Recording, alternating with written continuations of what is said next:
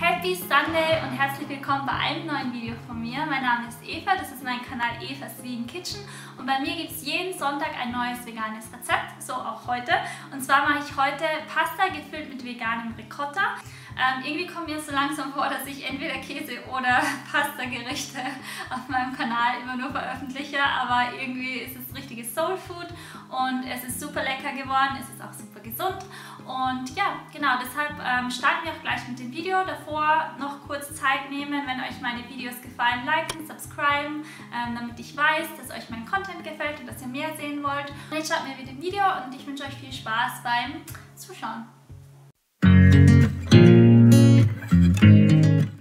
Wir starten, indem wir einmal eine halbe Tasse Cashews im heißen Wasser einweichen, circa 10 Minuten. Dann schneiden wir eine Zwiebel in kleine Stücke und pressen 3 Knoblauchzehen. Und es ist ganz wichtig, davor die Pasta al dente zu kochen, ein bisschen Salz hinzugeben. Dann starten wir auch schon mit dem Zwiebel. Wir rösten den Zwiebel mit 1 Esslöffel Öl an.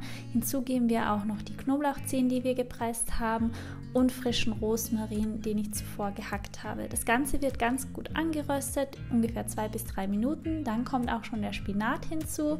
Spinat darf bei mir fast nie fehlen und rösten das Ganze, bis er an Masse verliert. Dann stellen wir das Ganze einmal beiseite, also wir geben es in eine Schüssel, dann stellen wir es beiseite und dann bereiten wir die Cashewsoße vor. Hier haben wir die vorbereiteten Cashews. Dann geben wir eine halbe Tasse Wasser hinzu, sowie eine Vierteltasse Hefeflocken für den käsigen Geschmack, einen Teelöffel Salz und einen Teelöffel Knoblauchpulver und dann geben wir auch noch ungefähr eine halbe Zitrone hinzu. Das Ganze wird jetzt gut gemixt, wie immer, bis eine cremige Konsistenz entsteht. Dann geben wir es in eine Schüssel und stellen es auch ebenfalls kurz beiseite. Jetzt mischen wir alles für den Ricotta zusammen. Ich habe eine Packung Tofu zerbröselt. Diese geben wir in die Schüssel. Dann kommt die Spinat-Zwiebelmischung hinzu. Dann kommen ebenfalls frische Kräuter hinzu. Und zwar habe ich einmal frische Petersilie klein gehackt. Dann kommt frischer Basilikum sowie klein geschnittene getrocknete Tomaten hinzu. Dann kommt auch schon die Cashewsoße hinzu und es wird ganz gut mit dem Rest vermengt. Wenn ihr einfach nur Ricotta haben wollt, dann vermischt den Tofu mit der Cashewsoße.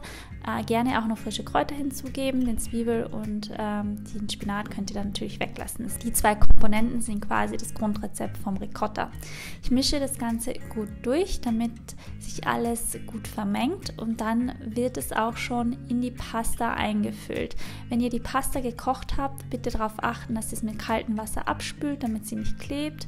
Hier habe ich einmal Tomatensauce in ein Gefäß gegeben, in eine Backform. Dann werden die Nudeln jetzt mit dem Ricotta gefüllt und nacheinander in die Form gelegt. Bei der Tomatensauce habe ich hier ganz schnell was zusammengemischt. Ich glaube, Tomatensauce kann jeder machen. Ihr könnt ja auch gerne eine aus dem Glas nehmen.